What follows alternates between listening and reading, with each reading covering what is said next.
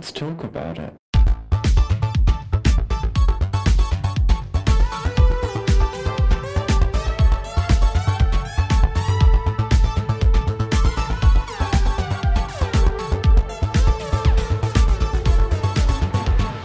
Hello and welcome back to Thicc Radio, the podcast where we talk about gaining, feedism, and everything in their orbit.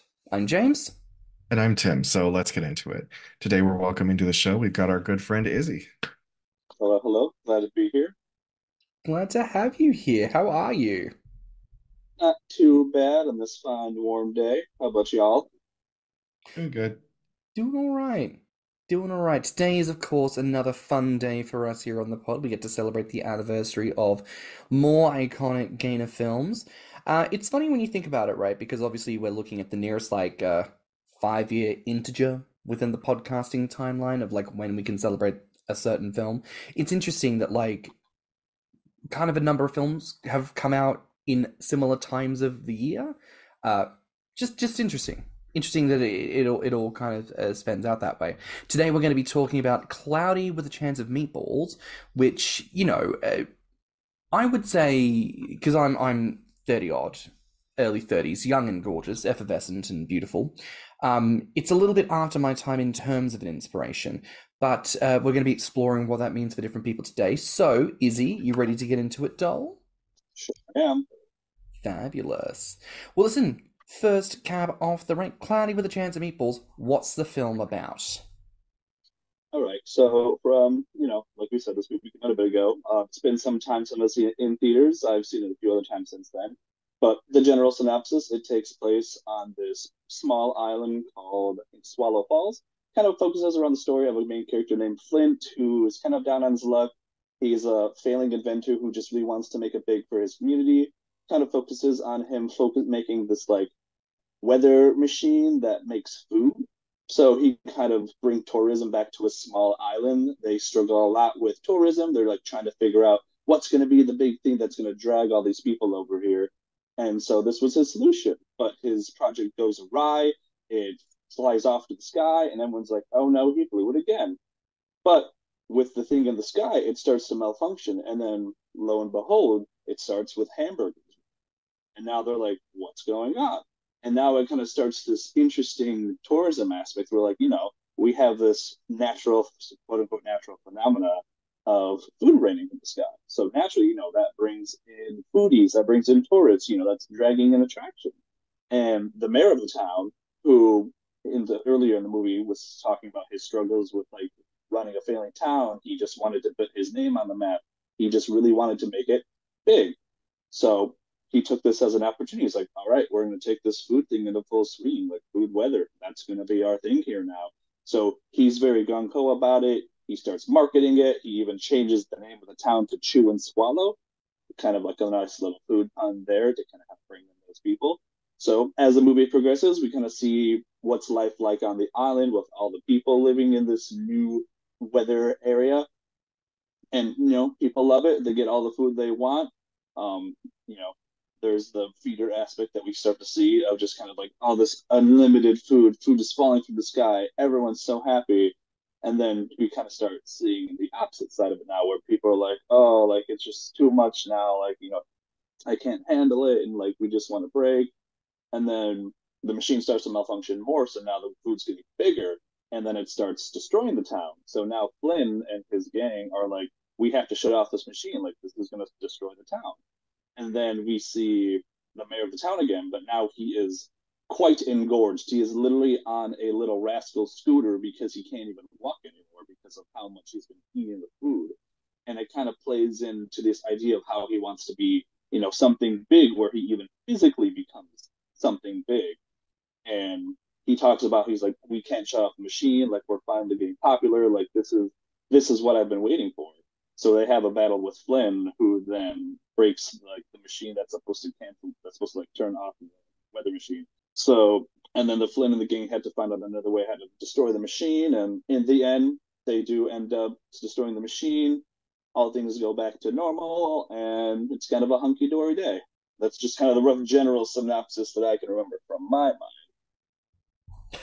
I love it. You remembered far more details than I did. What's the name of this guy? I don't know. But no, love it. That was a good synopsis there. So Tim, Yes. what was your impression of the film when you first saw it? Oh, I don't remember the first time I saw this. Like, apparently it came out in 2009. I would have been about 26, and I probably didn't see it in theaters. It's probably something that I caught on streaming at some point. I thought it was a cute film. Like you said, James, I was a bit past the point. Well, I was way past the point where it was something of an inspiration, like it would be for younger people. I mean, obviously, I noticed that the mayor kept getting fatter and fatter and fatter. And the clothes kept getting tighter and tighter. I don't think that we got any button pops throughout the film, though. I don't remember any. Yeah, not quite any of those salacious moments, but I love a foreshadowing of Nikocado Avocado. I thought that was quite impressive that they were able to capture that in 3D animation.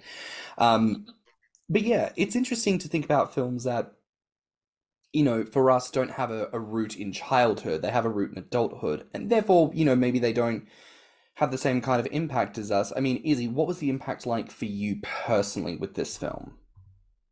So personally, I was kind of entering, I was still about like, I'd say 15-ish around the time. So, kind of already past my pubescent era of discovering kind of what slowly I was being more sexually interested in.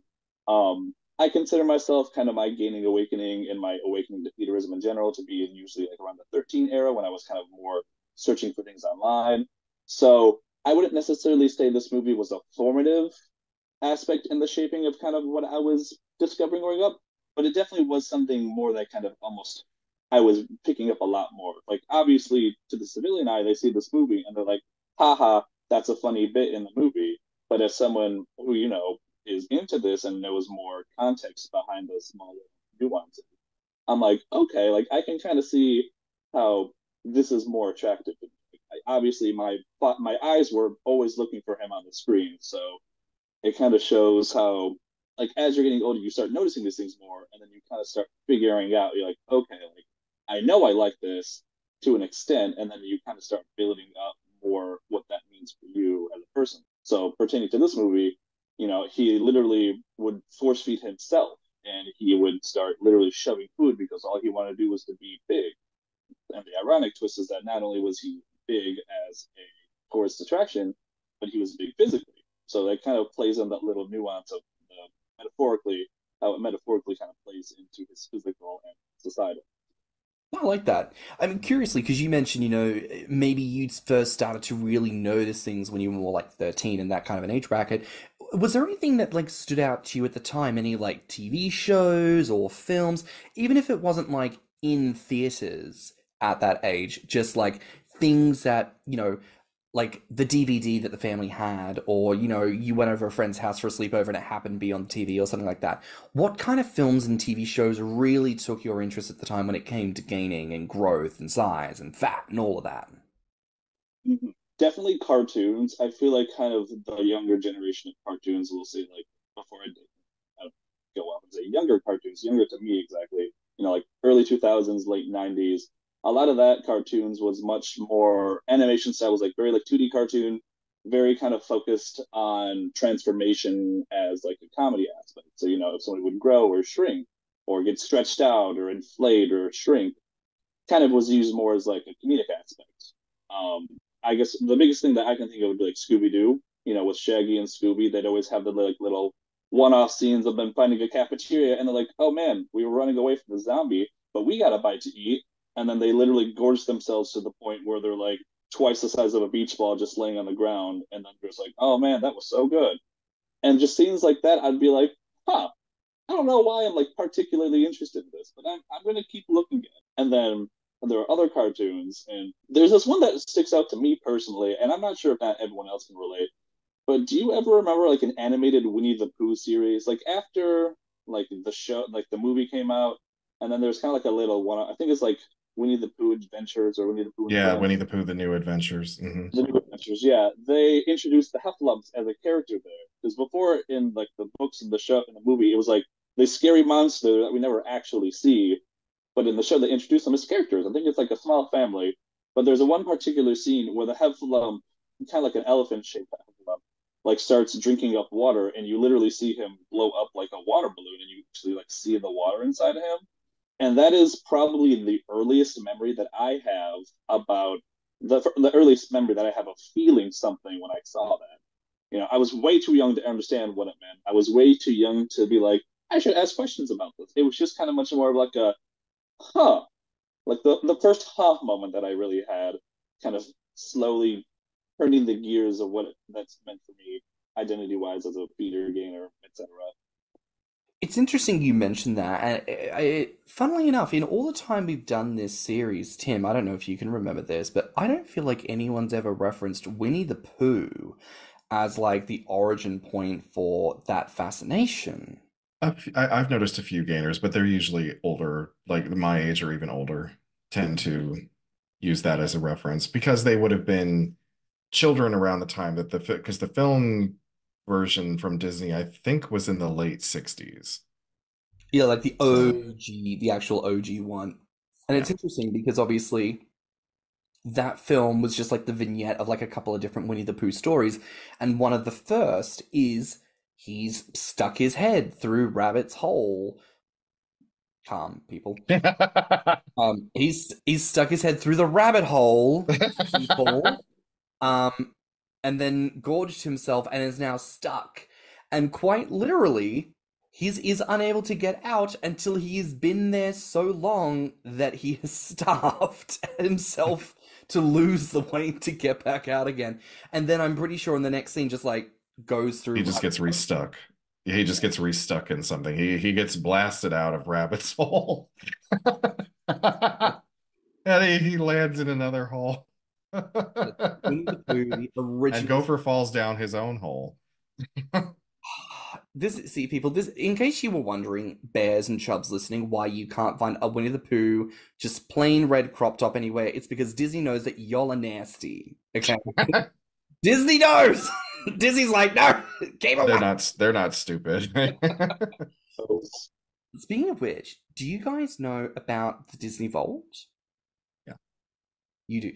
Yeah. Izzy, have you heard of this? I need more context to understand. Tim, explain the Disney Vault. Children, if you The don't know way that it's been Vault, explained to me is that the vault is like that thing where, you know how they say, oh, it's coming out of the vault for the first time in such and such years. It's like they have this marketing scheme where they will take films and they would put them in the vault so that they would be harder to find, and then they would like re-release them and they'd make more money the second time around. But now that everything is on Disney Plus, I don't know if the vault is still no, it's a thing. so what? Okay, so to be clear here, maybe the vault in reference to like just the back end storage of all their classic films. Maybe that's something, right? Okay. But That's what they used to call it. They would say, "Oh, it's coming out of the vault," and like oh no, for a like limited time. that phrasing does still exist. But more Yeah. specifically, the Disney Vault is a reference to an actual location. I'm not sure at which studio. I'm not sure, how much physical space versus digital space it is. But essentially, Disney buys up all the porn that gets made of Disney characters because, Oh, okay. And like hides it away because they don't want it in the market. Okay. yes. So That I didn't know. there is very much a place, a space, a hard drive. I don't know how many terabytes of data, but basically they sue artists and they get the rights to their creations because it's like, oh, you created a likeness of our image. We decided that this goes a little bit too beyond the narrative of it. We are Disney. We are known as family friendly. What you have done with this character is not family friendly. Therefore, we have the right buy it, snatch it, stash it away, do what we like with it. You are now no longer allowed to do what you were doing with this character. So there is a vault somewhere just filled to the brim with Disney porn. And if anyone Song of the South. and if anyone has any links, please feel free to reach out to us at thiccradio@gmail.com. We'd love to have a gander. But that's Disney for you. Thinking more about Cloudy with a Chance of Meatballs, I mean, it is interesting to reflect on this mayor and this character who, as you say, like, he didn't walk into obesity as a struggle. He didn't even seem to challenge it. He was just like, nope, I'm just gonna eat. This is what our town's about now, and I gotta represent. And, there is something very sexy. When I rewatched it, there is something very sexy about a fat character who's just like, yeah, this is it. you know? It's a confidence I think really speaks, which contrasts to a lot of these films. Tim, having reviewed a couple of these now, it's interesting. So many of these characters, like it's an unintentional thing, it's accidental. Oh no, I tripped, and all of a sudden I'm fat, and I don't know what I'm going to do with myself. Whereas this mayor, like, had things gone his way, to this day, he would still be sat in his office, 20 billion pounds heavy, just eating, marketing his fat ass, marketing his town. And like, do either of you ever see other references like that where we see a character who is so like just leaning into the fatness that they have? Like not as prevalent because I think what we see a lot in like at least in what I've seen more in recent media is and kind of as a known idea is that fat is always usually coinciding with evil or villains or usually something that is not good. So to see a character portrayed who kind of embraces it and kind of like you said, kind of makes it sexy, like it's in a weird way alluring. Because usually you always see fat characters always conniving or evil, or it's seen as obesity as a sin. So to kind of shift that focus to see more characters like that, it's almost more interesting because you're like, okay, they're not just being used as the typical trope where fat equates to evil. You're like, okay, this is just more of a quality in this character. This isn't something that necessarily is defining like their motive or their driving their plot line. It's just something about them, and then they have the overarching theme. I don't see that personally as much anymore, but I feel like it was probably even less so earlier on in India. I can't think of any examples off the top of my head. Yeah, I know we've talked about this briefly recently, Tim. I feel like Shrek is perhaps one of the few fat positive male role models. And Yeah. fat positive in the sense that, you know, his storyline is not ever really about his weight. And he's allowed and given space to have romance and go on an adventure and fight a dragon and do all this. And his weight is never like a hindrance. He's always able to just do the thing because, well, he exists, he's in a body, he has to go and do the thing. Which, yeah, kind of incredible. And, in a way, that confidence is inspirational. I mean, I know in the context of the film, he ends up being the bad guy. He's the one who pulls the trigger in the end, makes the whole machine go crazy. But, you got to give up to a guy who's got the confidence to really, put himself out there and showcase out of himself. Thinking a bit more broadly, when we review these types of films and we're talking about gainer inspirations, in your opinion, is like how important are these films to the sort of genesis of the gainer journey? I would say they're pretty important because as we've all, you ask anybody in this community, like, what was the thing that really kind of awakened you? What was the thing that really kind of made you be like, this is what I want. This is what applies to me. And most of the times, they'll probably tell you the Santa Claus. That's usually kind of the most common answer that we see. But most of the time, there's also a lot of people that give you really different answers. And it's like, whether that's cartoons, TV shows, like even like award-winning films you can even see. And even, for example, like the Wonka movie. The Wonka movie just came out, and they have a very obvious subplot about a corrupt cop that gains weight, and you see him literally put on like 200 pounds in the film. And, as we are saying, like, you know, from older movies to more recent movies, every movie that you see that has some sort of gainer image, some sort of feeding image, is probably an awakening for somebody. And it's something that people who are more seasoned, who have been in the community for a really long time, maybe don't notice it as much, or kind of just think, oh yeah, like that's kind of hot. But some of these films are formative experiences, and I do think those are very important to reflect on and to kind of almost see how that shapes you. For other people in the community, whether that's like gainers, bloaters, inflators, you name it, whatever that that titular movie was, probably shaped them to what their identity was. Mm. Tim, what about you? I mean, obviously we talk about this, every anniversary review episode, but like considering how much you and I have explored a lot of like people's journeys and gaining and all this over the years, like do you feel like there is something truly like not to say required in watching a film to be inspired, but do you feel like there is like a commonality in being inspired by specifically films that we see when we're younger? Do you feel like that is just part of the gainer narrative? Yeah, I mean, I have to assume it's the same for anyone who develops a fetish kink or some kind of alternate sexuality. It comes from somewhere, you know. Obviously being part of it, being queer is not something that you've chosen, and it's not a result of something that you've been exposed to. But fetishes and kinks, I think most psychologists have said, is something that you're exposed to at a really young age, and it could be damn near anything, and then it evolves into something as puberty hits. So yeah, of course. I mean, I have my sources too. Yeah, I think when what I was saying before about, you don't get to see a lot of characters in power, I do think that that is maybe what we respond to when we see these movies. We respond to the Genesis arc as something that we intrinsically want to see reflected.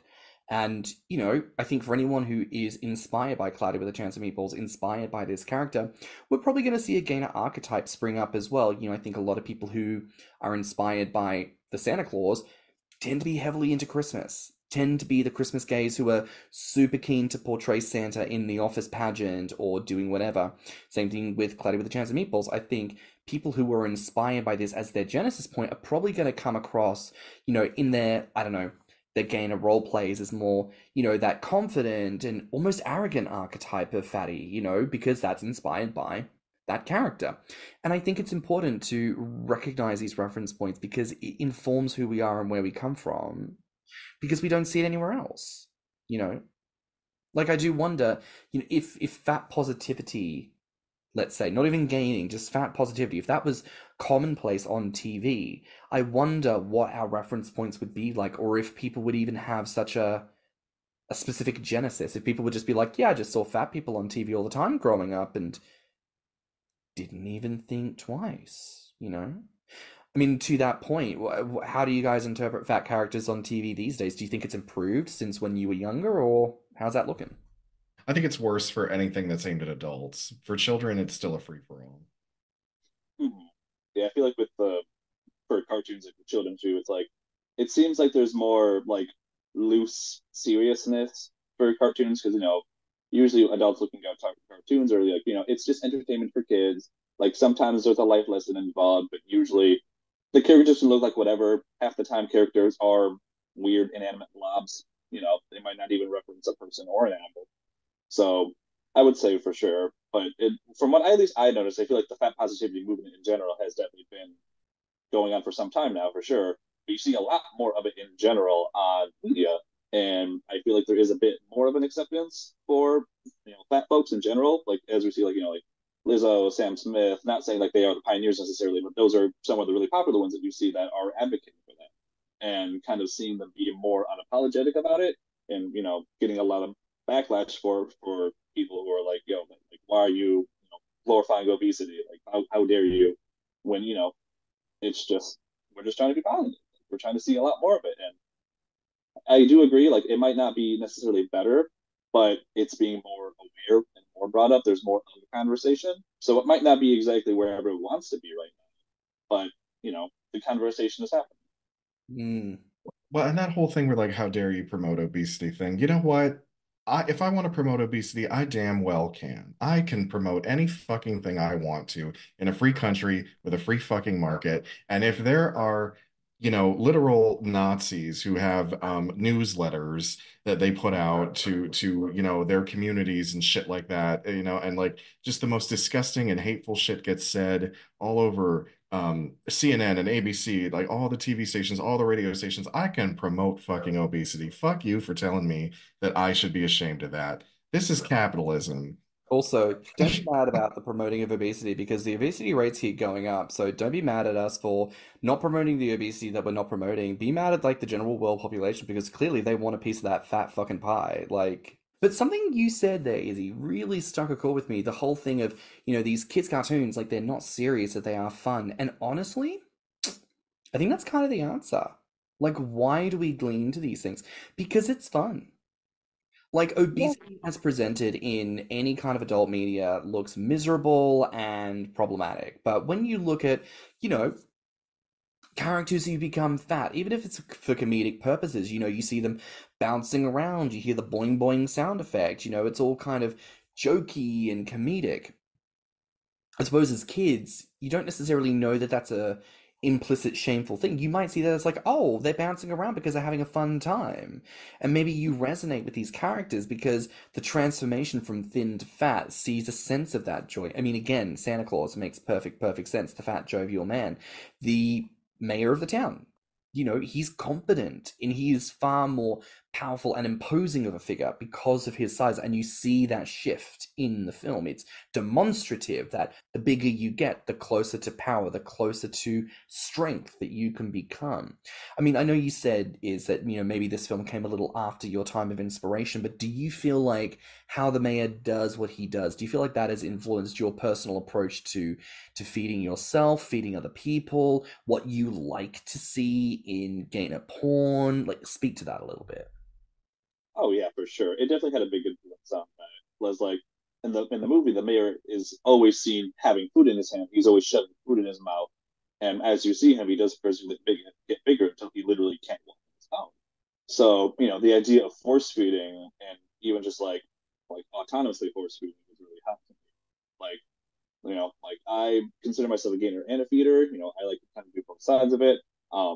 But I kind of always like to have a bit more control. So I feel like that kind of supported the sense in me is like, as yeah, that power, that hotness, like the authoritative figure of just being like yeah, I'm here. I'm gonna just eat whatever I want, and you're just gonna have to deal with it. I'm like, I like that. Just kind of seeing like the confidence too, of like the confidence just of shoving it in your mouth, and you're he makes like maybe one offhand comment in the movie about his size, but like he's just like, I'm just getting big and he's just eating. And I'm like, I like that. Like you're just so confident you don't care what other people think. Like you're on a mission, bud, and I'm here for What about for you, Tim? Like, when you reflect on the mayor from this film, but also other films, do you feel like the way that you approach either your gains or the way that you like to feed or have like kind of role play sexy times, do you feel like any of those elements have maybe been informed by how you've seen other characters represent themselves on TV and in film?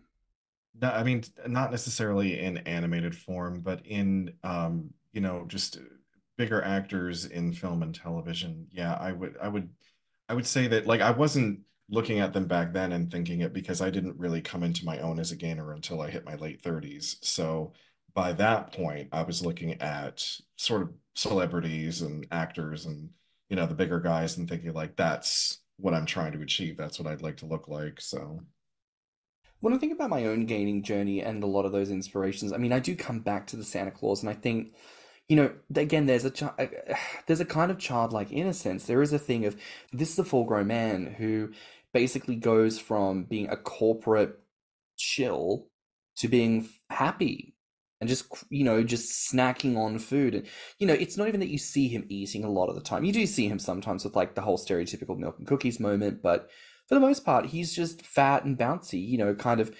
And it is interesting seeing Tim Allen portray that character because he kind of like has a little moment like oh, and then kind of full body turns and then has a little bit of a the waddle is a little bit more left to right, I guess, than a typical fat person waddle, and you do kind of pick up on those tones.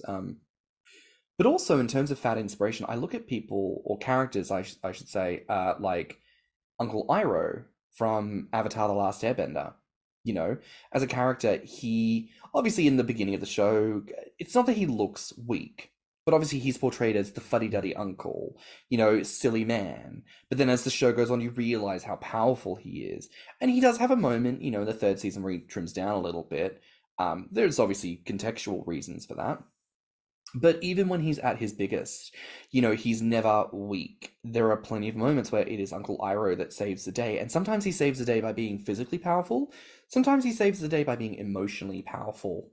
And I appreciate that kind of a character dynamic where there is speaking in leadership positions, but then there is also speaking in the quiet when you need to have that more quiet confidence. And then there's a moment in season 2 after Azula goes crazy where he's like, with Zuko, he's all like, I know, Uncle, you're going to tell me that I should respect her because she's family. He's like, no, I was going to say she's crazy. You need to take her down. Like, also, the calm realist. I like that kind of diversity of thought behind a character. I would say since we're kind of on the topic of media, like I'm someone who really enjoys media. I like to watch movies, TV shows, music, all that sort. So like anybody, you always like to see representation. You always like to kind of see yourself in these things. So you know, as just myself in general, I always like to see like movies with characters that I can relate to, like on an emotional level, just kind of understand like, how they think and how that relates to me, and it kind of helps me, understand who I am. So, as we're on the topic of finding films with kind of gator motifs, it's something that also kind of helped shape me and kind of helped me, feel more confident. As we're saying, like seeing bigger people portrayed in a more confident manner and not as a degrading manner kind of helped build me the confidence. Like, okay, like this is somebody who is getting a lot of attention, and it's they're looking at their character, they're looking at their story, they're looking at their humor. You know, they're looking more than just a physical aspect. And I know there's the conversation of like, the people who like to be pointed out for how they're. There's people who really, really like the teaser aspect of it. I'm someone who I respect that, but I'm someone who kind of likes to be like, there's my moments where I like want you to call me fat, but there's also a lot of moments where I'm like, I just kind of want you to like see me as a person at the same time. So I feel like seeing movies with bigger people portrayed just as humans kind of makes me feel more confident about my growth. Whereas like I can see myself getting bigger in a society like this where I know I won't be treated as different. Unfortunately, larger people do get seen differently in modernized society, and a lot of like quote unquote beauty standards that we have. And so, just seeing like little pics of media like this just kind of give me hope, someone who's, discovering themselves in this community and being, hopefully they feel like they're more comfortable coming out into a world now where they're like, like I don't feel like I'm as scared, or hopefully, they feel like they can kind of cultivate that community, knowing that there are people out there and that it's okay, to be proud of that. I mean, Tim, I know in our personal conversations, you love to reference old Hollywood cinema, and you love to reference these kind of media moments from like when you were growing up and those inspirations. I mean, what is fat representation like in that kind of an era? Is there much of it, or is it just kind of not even shown?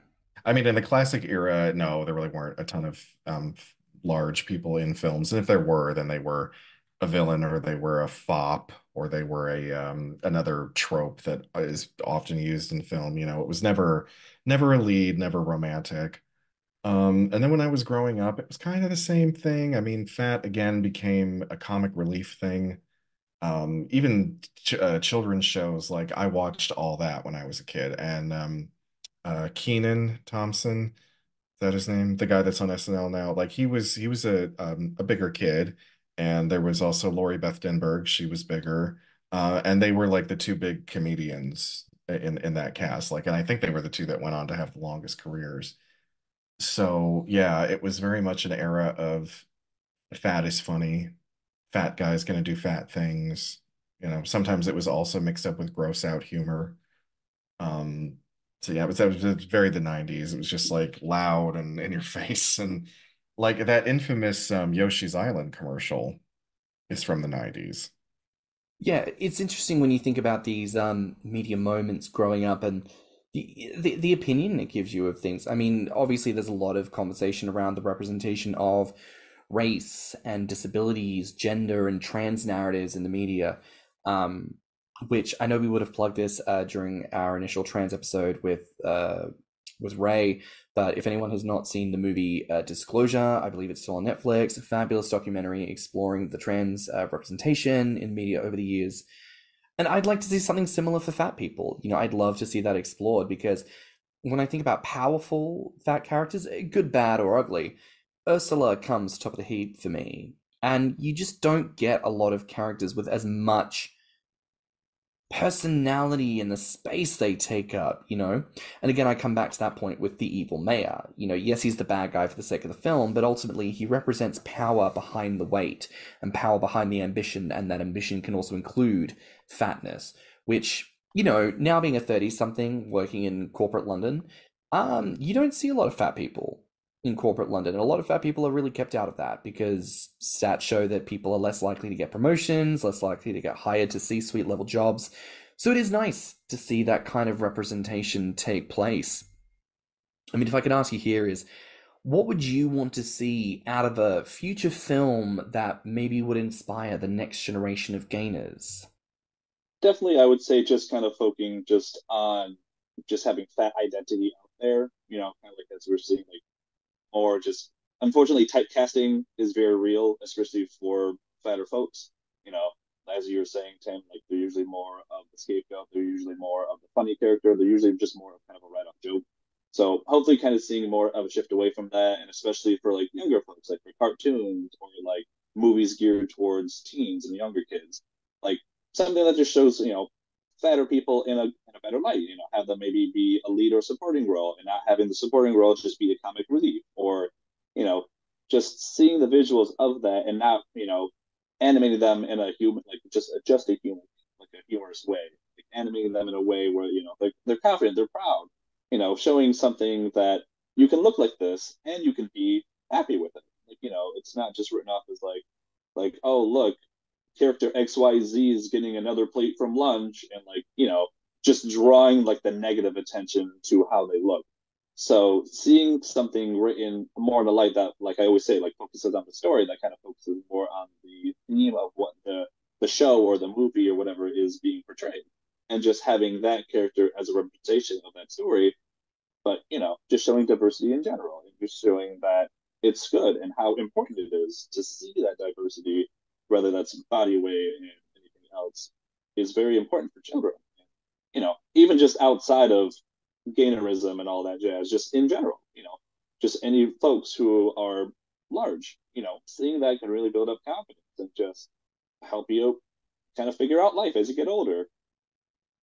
What about for you, Tim? What do you want to see out of a gainer inspirational film of such a nature?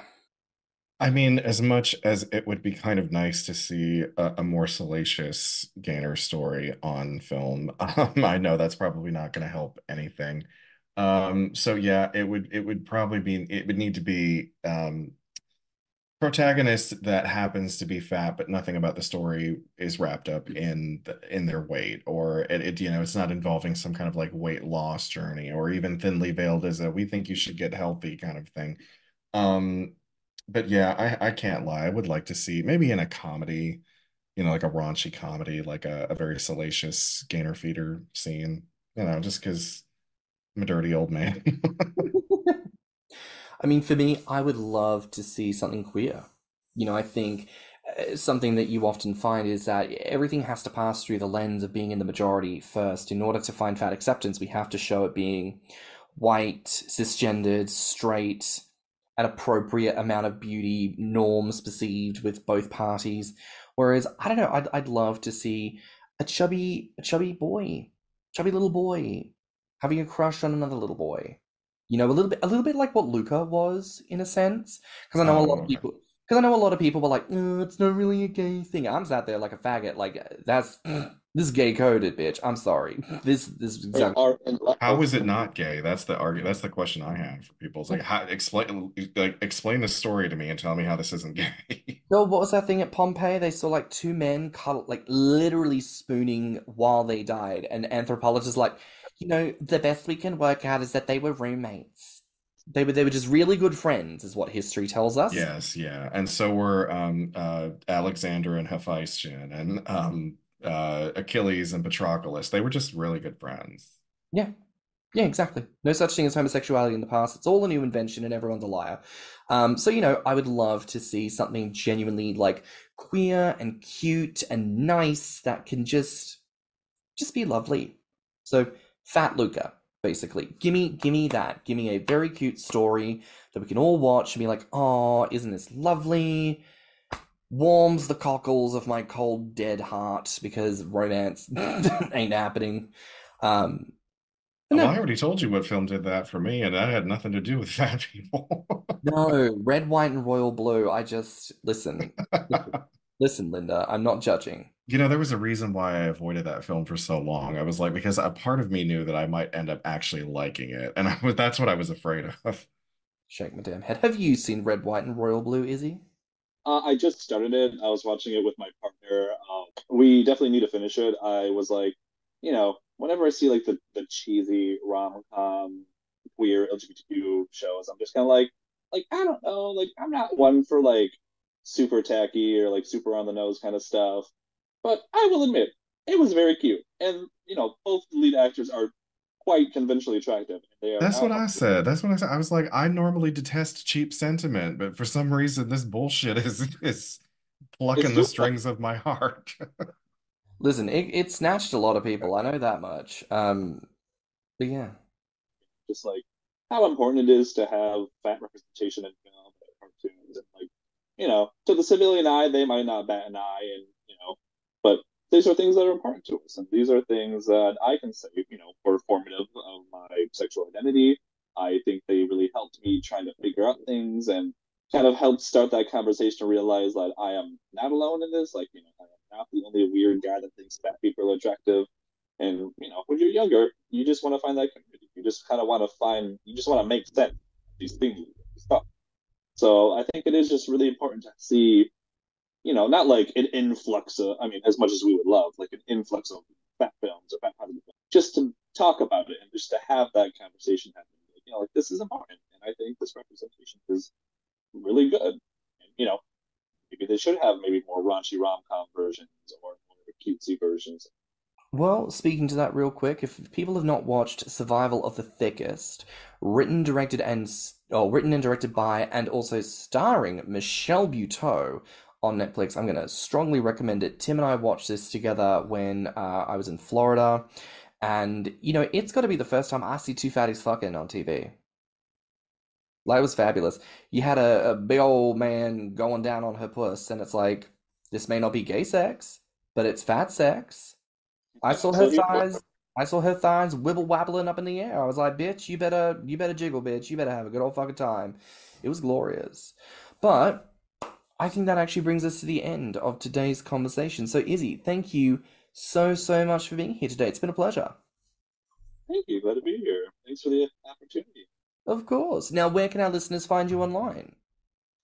You can find me on my Gangsta at Ellie_Duval. I am also on Grommr under the username sayonarawildhearts. Fantastic. Well, that's it for another week here on Thicc Radio. Please remember to like and subscribe, rate us 5 stars, and leave us a good review. Now, if you liked this episode, the podcast, or just us in general, please share it with your friends and encourage them to tune in. You can find me on Instagram and BlueSky at stannnum. And you can find me on Instagram, Twitter, YouTube, and TikTok at ThiccMouse. You can also look us up on Instagram, YouTube, and TikTok at Thicc Radio, or at our website at podpage.com/Thicc Radio. If you want to submit a voice note or become a financial supporter of the show, you can find the links in the show notes, and you can always write to us at thethickradio@gmail.com. So until next time, bye, Fats. Bye, Fats. Bye, fatties. Let's talk about it.